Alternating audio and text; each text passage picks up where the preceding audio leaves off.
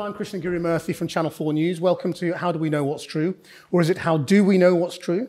I was looking at that thinking it could be How Do We Know What's True? Or How Do We Know What's True? But anyway, we have an amazing panel with you and not a lot of time. We've got 38 minutes on the clock. So let me introduce them to you very briefly. They don't really need a lot of introduction. Christiane Amanpour is, of course, CNN's chief international anchor. And has been everywhere and done everything. Deborah Turness is the CEO of BBC News and has also pretty much done everything and been everywhere, but she is now in charge of all BBC News, so has this massive, massive responsibility. Eliot Higgins is the founder of the extraordinary investigative journalism platform Bellingcat and is the pioneer, really, of open source journalism and fact-checking. And Stephen Brill is the co-CEO of NewsGuard, which is a website that tracks online disinformation and rates websites and news sources for consumers and advertisers and companies so that they can get a rating on the reliability of what they are reading. So we're going to plow through some big topics, and I'm sure a lot of our conversation is going to be framed by, as I'm sure the day is, the war in Israel and Gaza, because it's perhaps the most hotly contested topic at the moment in terms of truth. But Christiane, you know, your mantra that you're famous for since the Bosnian genocide has been that journalists must be truthful, not neutral. In a time where so many of the facts are now being contested, pretty much everything is contested, how does that mantra hold up? It's really hard, particularly in this particular conflict, because it also has an overarching political dimension to it, which is very difficult to navigate. My view is that when we talk about and report this story, we have to be truthful, not neutral. We have to also understand that there is nuance. We have to understand that there are two sets of victims, that we can say this is wrong and this is wrong, this is right and this is right. We can hold two ideas in our head at the same time, and we need to be strong and brave enough to be able to report that. I think it is incredibly difficult, certainly for international, well, impossible. As we know, international journalists are not allowed into Gaza. I made that comment and was roundly criticized on social media when I said to Jon Stewart that there are no journalists in Gaza. Obviously, there are brave Gazan journalists who've been killed, as we just heard from Alessandra. But I strongly believe that if the international press corps was allowed into Gaza, we would, A, be able to report much more of the truth of what was going on, and B, have, in my opinion, given my previous experience, an effect on the course of the war. I do believe that. I do believe that we journalists are not just passive observers, but just by doing our work, we can also have an effect on how a war is being pursued. But essentially, truthful requires journalists to make judgments and value judgments. And truthful is truthful. Yes. I've never subscribed to this idea that truth is subjective. Truth is empirical, evidentiary, and factual. And when we go after that, then we are in a safe zone. I don't believe in subjectivity when it comes to truth. I don't believe that it's who you are, where you are, what your experience is. There are facts on the ground, and our job as journalists is to seek the facts. Eliot, You once said we need to show there's a value to truth. If we've got to that point, we're in real trouble. Yeah, absolutely. And I think what we're seeing more and more of are people choosing what the truth is. They go online, they find people who reinforce their own beliefs. If something's too complicated or it doesn't make them feel comfortable with what they already believe, they can find a million things that do. So you end up with a situation, and certainly around Israel and Gaza, where you're seeing more and more people basically being in information bubbles. And everyone's perception of reality becomes different. And in a democratic society, that's a really dangerous thing. It undermines democracy fundamentally. Do you think we all agree on what truth is? You know, Christiane's just sort of defined it in her terms. Is that an uncontestable definition I of agree truth? in those terms, absolutely. I mean, there's plenty of people who think emotional truths are more important, but I've never really cared about that much because I want to understand reality, not what people feel about the reality. Okay.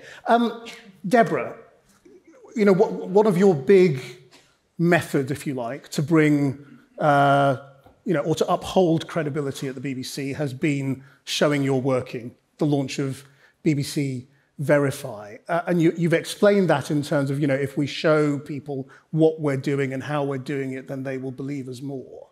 How's that going? And is there a danger that it's undermined, what all your journalists were doing anyway? You create a Verify unit. What are the rest of them doing? That's a good question. I'll start with, I think that we're talking about truth here. I don't think it's necessarily truth that's the problem. I mean, truth is there. It's getting hard to find and it's being seriously misrepresented. I think it's trust that is the issue for us. An impartial news organisation that strives to deliver fair reporting and to find, BBC's #1 purpose is to pursue the truth with no agenda.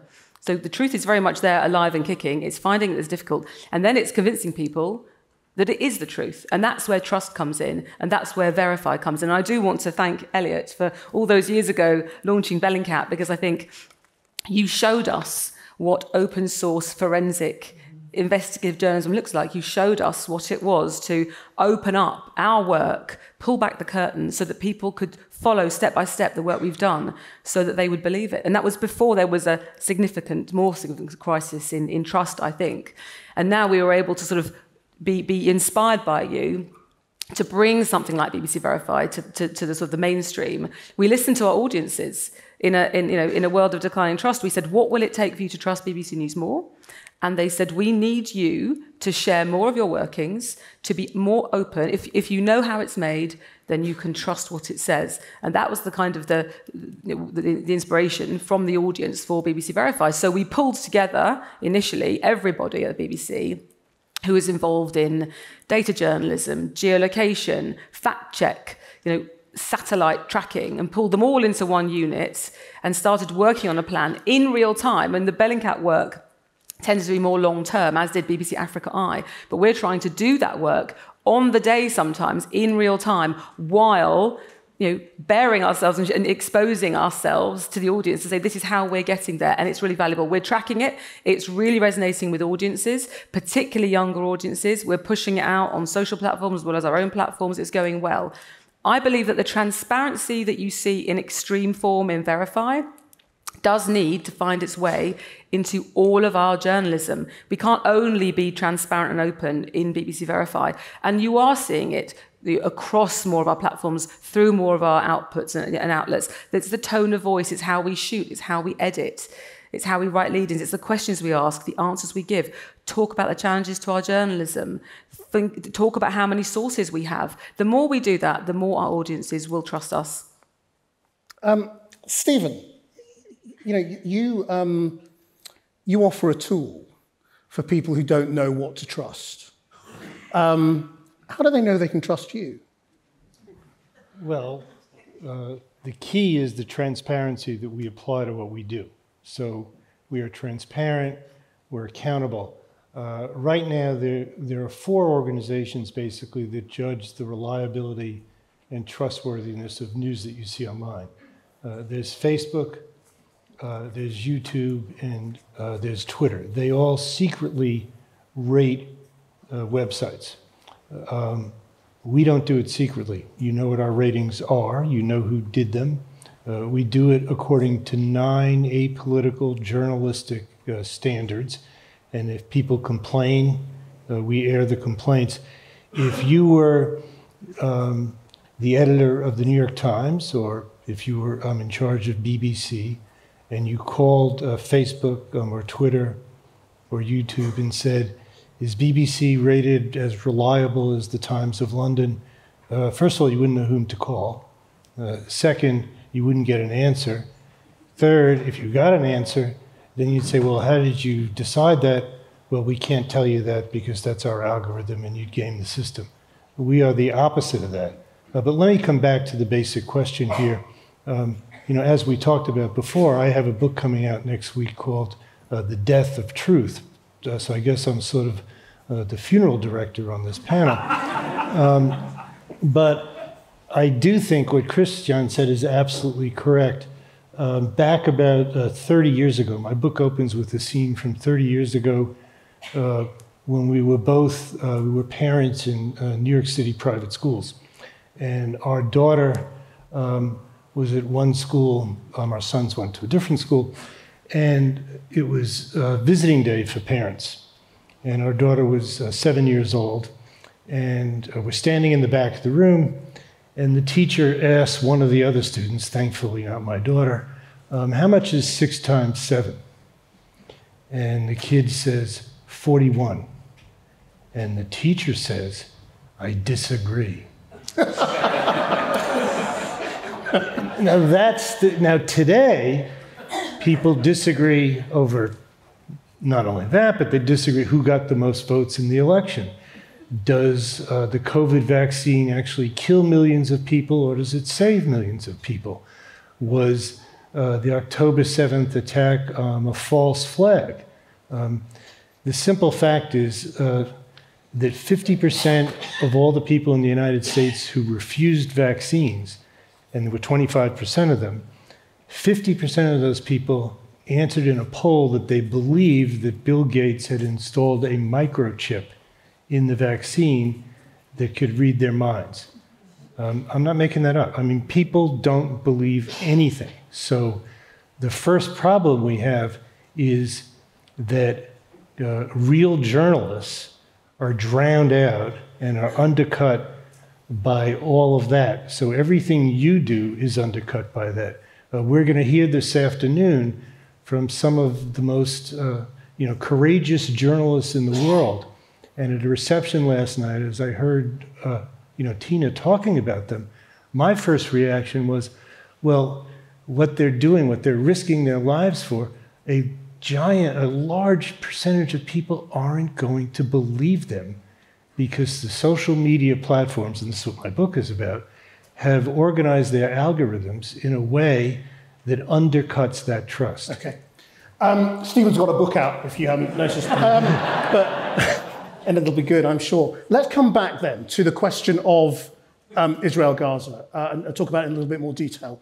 Because that whole question of trust is affecting the institutions we all work in as well, and the news organizations we work in as well. All news organizations are having this argument at the moment around bias and about process and about transparency. There have been a couple of articles recently about CNN and whether CNN is being transparent with its audience about its script checking processes, the judgments being made, where they're being made. The Intercept claimed that every script has to go through a unit in Jerusalem. I don't know whether that's true. What can you say about this? Are you being open and transparent with your audiences? What's going on in terms of the internal argument and how that affects what you're producing? I mean, look, all I can say is that you've read the leaks. You know, we've had internal debates. I regret that they were leaked. I don't think it's constructive. And our leadership has moved to correct that. And as the war has gone on, coverage is much more transparent. But I will say, I'm just going to say the following. We're sitting here and we're getting a lot of giggles and a lot of laughs. Truth is not dead, okay? It is not the death of truth. It's the death of where to find the truth. It is the death of good housekeeping seal of approval on legacy media and reliable media that people should be able to turn to find.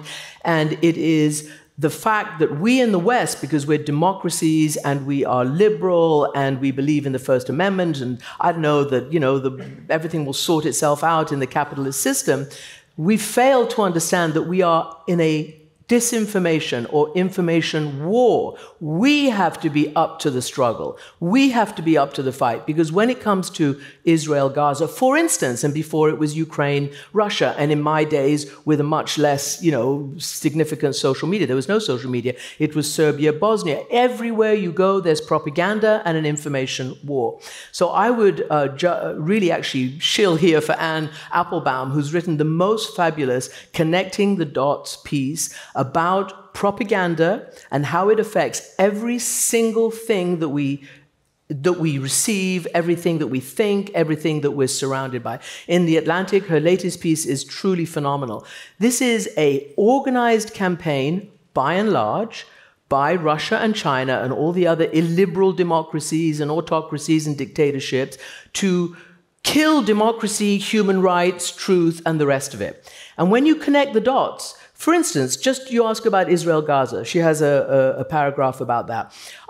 There was in France a Russian-based organization that was a fake organization that went around spraying Stars of David on the streets in France to exacerbate what's already a very difficult and politically divisive situation with anti-Semitism and the like. And then this Russian-based organization posted it all over social media and exacerbated and increased what people are already feeling. So they are at war with our system.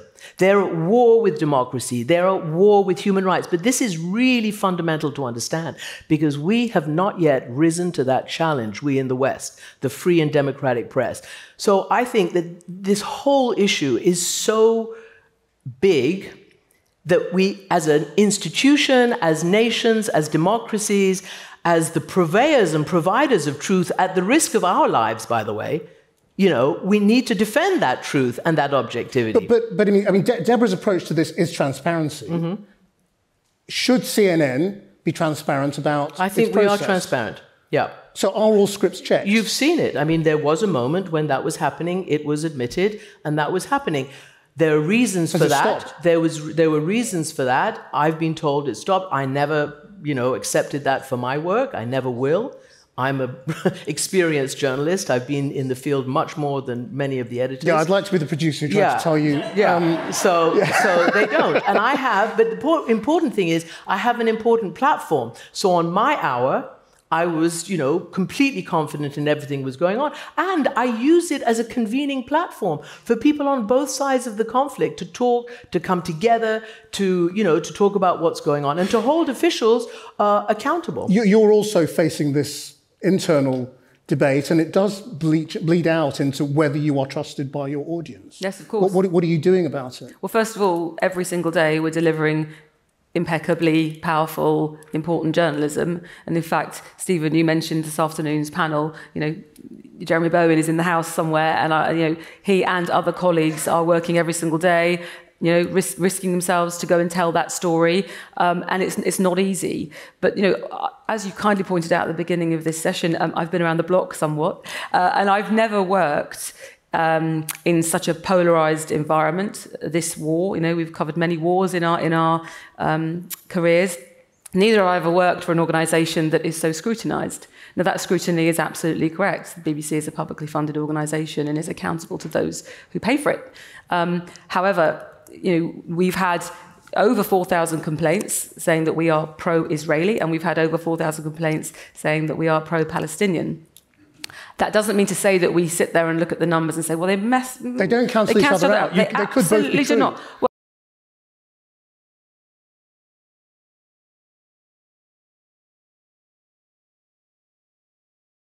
we really have got it wrong, and we do get it wrong sometimes. But I think the point is, and I come back to transparency, it's about saying, you know what, that's correct. We got that wrong. Get out there quickly, own it, correct it, and move on. And if there's something systemic, then deal with it. And we certainly look at the sort of public monitoring of trust.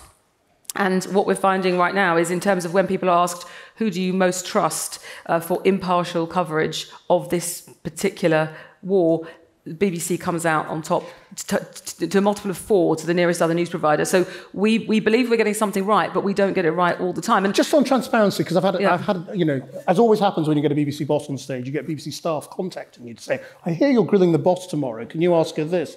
Thank you. And I think you called them. I have contacted nobody. And actually, I had a very senior presenter contact me, who is not a friend of mine, I barely know them, who said, why, when you're about transparency, why isn't the BBC being more transparent about the fact that journalists from our organisations are not in Gaza? Why don't you make that clear in your coverage, perhaps every day, in some form? And why don't you call as an organisation for access? You know, we've all called for access. First of all, we have, as organisations, we've written strong letters, and we have called for access for all internationals to Gaza, and we wrote letters and we signed them high level, and we also called, along with all of our media heads, to protect the safety of those Palestinian journalists who are in Gaza. So we have actually done that. And on that, the Committee to Protect Journalists, you know, are representing a group of media, and I signed an open letter which has been sent. We're also lobbying the Supreme Court of Israel for access. So that is absolutely being done. But I think it's important to say that for the first months of the war, we did have journalists in Gaza. We had Rushdie Abu Alouf, who works for us there, as well as an entire BBC Arabic team. We got them out in February. So up until February, the BBC did have teams reporting for Gaza every single day, staying there, they and their families, you know, really living in danger. We eventually got them out, and actually we are now really lobbying to be able to go back in and to tell the story again. And I think that it's been critical that we do that. On air, we do mention it, but you're right, we don't do it every single day, and maybe we should, and I'll be transparent about that and say, and Jeremy, who's here again, does actually very regularly mention that we are not able to go and report from Gaza. I know you want to move on, but just one really calamitous catastrophe and consequence of this is actually our journalists in London who catch stuff, as we call it, and then put out the Gaza reporting. They're told, why aren't you there? You know, you don't want to be here to tell our story. So they're being told that we're voluntarily not going. Yes, people are thinking that's the norm, and that it's a choice. Eliot, what can your kind of journalism, much of which is done behind a computer screen, you know, how can it help? Well, one thing with open source investigation is it's using publicly available material. So that transparency is really at the core of the work we're doing. But something that's often overlooked with the success of Bellingcat is it's not just about the investigation process, but it's the community that's around that. When you think in terms of countering disinformation, for example, often it's done this way where people, you know, especially after the 2016 election, set up a lot of counter-disinformation websites with fact checks. The problem is that wasn't really getting anywhere because that has to be something that's communicated through online communities. And those have to be communicated to not just those communities, but the people who are spreading disinformation. Maybe they're doing it on purpose, maybe they don't know what they're doing. But without that community, it's very hard to actually get these messages to the people who need to hear it. The way people are consuming information is changing as well. We're moving away from these top-down, gatekept models to peer-to-peer models. And I don't think we're adapting very well to that. If you think that a young person will get their first smartphone at, you know, 11, for example, I mean, there was an Ofcom survey that said something like a quarter of UK 3- and 4-year-olds have a smartphone. But if you're getting a smartphone at 11, your media consumption is through social media. It's currently through TikTok. It'll be probably some new thing in 10 years' time. But if we're just leaving that space open and not educating young people how to be participants in that space like they want to be, then we're just going to see them finding stuff that reinforces their beliefs. It's emotionally engaging. It doesn't really present facts. It presents, you know, these emotional truths. And you end up with an increasingly fractured society starting at a really young age. And that's why I think education has to be really important in this solution. It's not just about what the media can do, but it's about what we can do as a society to address what is ultimately a social issue. Yeah, I mean, Stephen, I mean, if you look at how young people in particular are viewing this war, it is so different to how it's being covered in mainstream legacy, whatever you call it, traditional media. Right. And, you know, the impression that they are getting of what is happening is quite different. You know, and it kind of bounces back. You know, my Instagram is now flooded with the most horrific material full of angry people saying, well, why aren't you showing this every night? Why aren't you doing this? Where are your priorities? So how do you arbit the truth there as well? But also, how do you reach that audience with our traditional values, I suppose? Well, I'm glad you asked that question. I've been listening to this conversation, and obviously, it's important, that CNN or BBC or Channel 4, keep to the highest standards, and that there be debate about the transparency. But those are really debates around the edges. The question you asked, more kids are seeing the truth or the lack thereof on TikTok than they are on BBC, and more kids are seeing videos on TikTok often that hijack the CNN logo or the BBC logo and put all kinds of fake reports on, and they think it's Christiane Amanpour in CNN, or they think it's someone from BBC.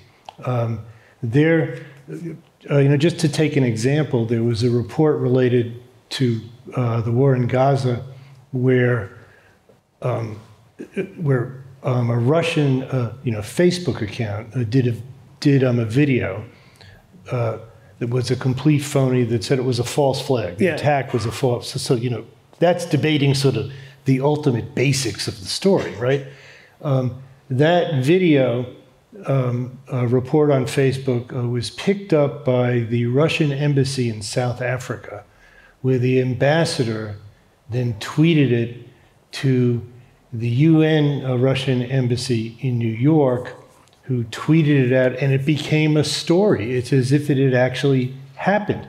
Those kinds of operations are happening every minute of every day, and that's what's undercutting, the work that CNN and BBC and all the credible news organizations do. It's not that, the real issue for me isn't, how many times a day, CNN says, well, we're not really in Gaza, but we'd like to be.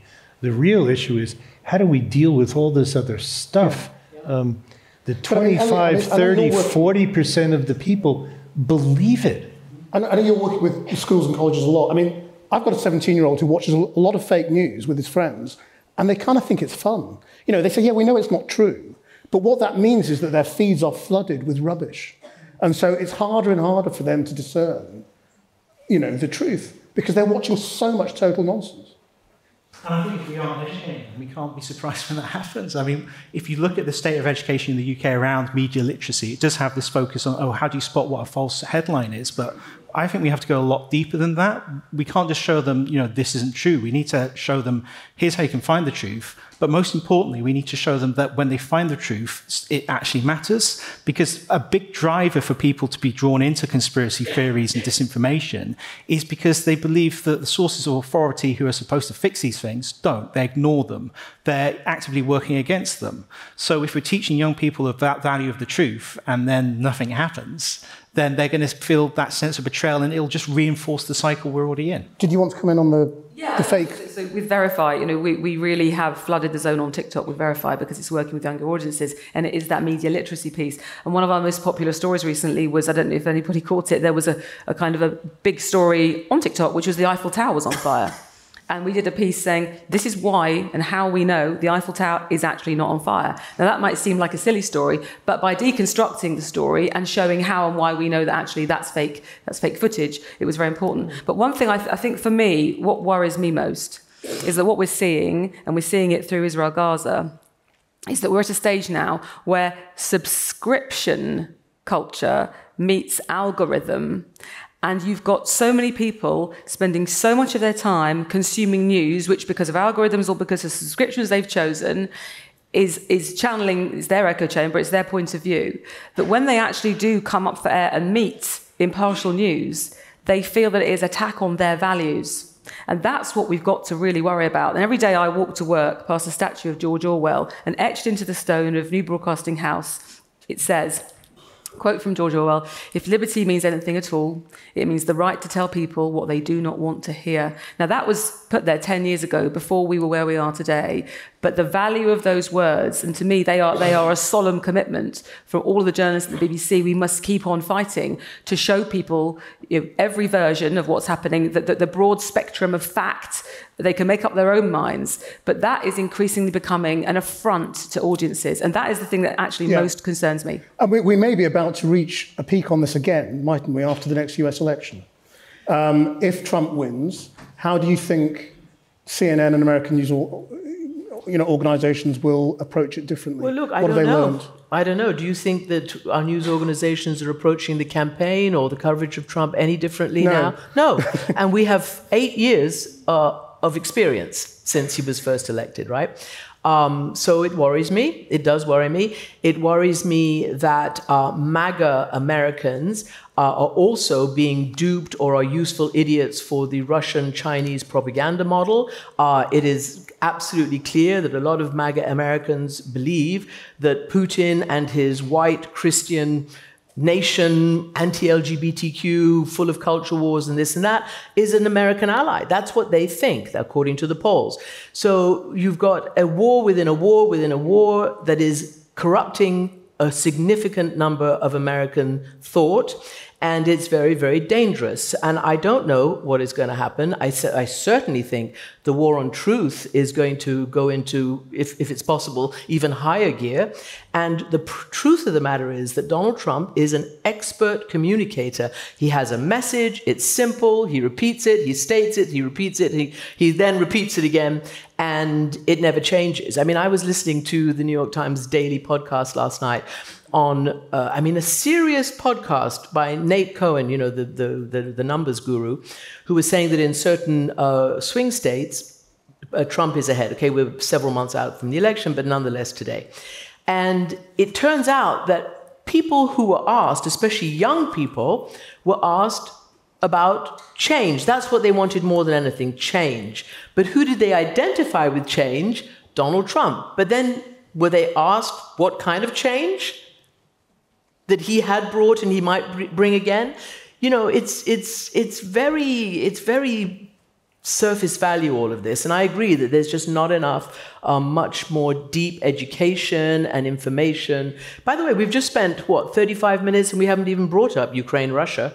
I mean, that's a huge deal that we need to, it's even more dangerous for our security, for the survival of truth than even the Gaza-Israel war. If Russia wins, the entire of Europe and the United States of America, the whole North Atlantic, is at major risk. And not just physically, but in the truth and propaganda domain. Just very briefly on that, do you think public service broadcasters in this country are impartial on Ukraine-Russia? I think it's very difficult, because I think it's about the truth. And what's being represented as the truth in Russia and by Russia's allies isn't actually the truth.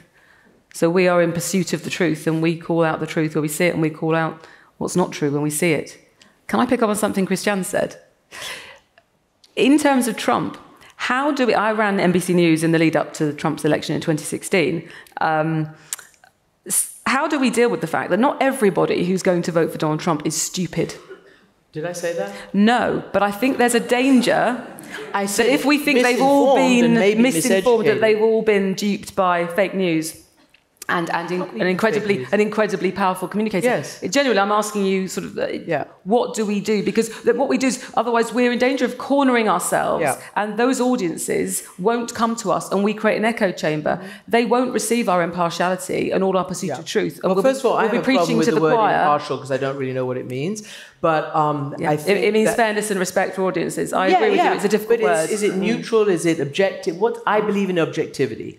Objectivity. That's what I believe in. So the idea of asking whether the BBC, the national broadcaster, is impartial on a major war in Europe. I mean, what if we were in World War II right now? What if World War II was about to explode? Would we say, are we impartial on the Nazis' desire to overrun the world? No, no, we are not impartial. We should not be impartial. We should be objective and truthful and be up to the fight that's in front of us. Seriously, none of this is going to matter if we're not. None of this is going to matter, right? I mean, journalism is the fourth pillar of a democratic civil society. If you want to see where that comes really down to, you just have to look at Trump in America. When you look at these conspiracy communities, they generally are echo chambers and bubbles until someone from the mainstream becomes the bridge. And what happened in America, we had Fox News becoming that bridge. We had the Republican Party becoming that bridge. And that pulled those conspiracy theories into those circles. And it became part of the Fox News, Newsmax news cycle. What I found very interesting when we were looking at COVID conspiracy theories, you'd have a cycle every day. Donald Trump would give his daily press conference, say something insane, stupid, false. That would then be laundered by the alt-right media immediately, saying, oh, he was trying to trigger the libs, or the libs don't understand, that kind of stuff. And then that would be picked up by Newsmax and Fox News, all within 24 hours. And then Donald Trump would go into his brain and it would start again. And that was a constant cycle, but that generated disinformation. And that's because those people who are the gatekeepers to this information weren't acting responsibility. You know, I think we're ignoring a big part of the problem, and that is the economics of this problem. We haven't said a word yet about how social media has an incentive to do everything that Christiane is talking about. That's how they make money. That's what we discovered right after the 2016 election, and it's only gotten worse, and it's going to get worse still with generative AI. We haven't talked about something that very few people appreciate and talk about, which is how the advertising industry, the ad agencies, through programmatic advertising, have created a machine in which 80% of advertising goes to websites where the advertiser has no idea where they're advertising. 2 years ago, you know who the biggest financial supporter of Russian propaganda was? Anyone have a guess? Warren Buffett. What? Warren Buffett, through Geico. And it's not like Warren Buffett wakes up every morning and says, how can I send more money to Putin? It's his ad agency and the ad tech companies, which have been running this scam now for 15 years, where they say, this is just this dramatically, economically efficient thing called programmatic advertising, which 2/3 of the people in this room probably have never heard of. And that sends advertising. The typical brand is on 45,000 different websites at a time, all done through an auction. I'll give you one example. When Paul Pelosi was attacked in his home in San Francisco, that night, a story ran on a website called the Santa Monica Observer, which is a phony website.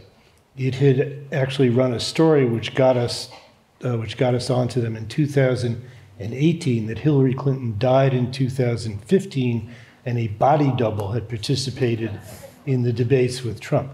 It ran a story that said that Paul Pelosi was actually in an encounter with a gay prostitute. Elon Musk retweeted it, Donald Trump retweeted it.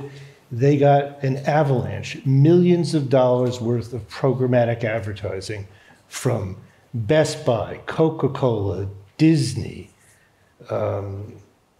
Pepsi, you name the brands. They all advertised there. Hertz Rent-A-Car. They didn't advertise on the San Francisco Chronicle, which actually pays reporters to do real stories, including what actually happened to Paul Pelosi. Well, could you also just say, because we're really in the last minute, sadly we don't have another 40 minutes, and the thing we haven't talked about at all is AI. So how easy does AI make it for more of these fake websites peddling nonsense? It's totally easy. One of our analysts a week ago found a guy on the web in Pakistan, gave him $104, and launched the Ohio Observer or something, a fake newspaper in Ohio.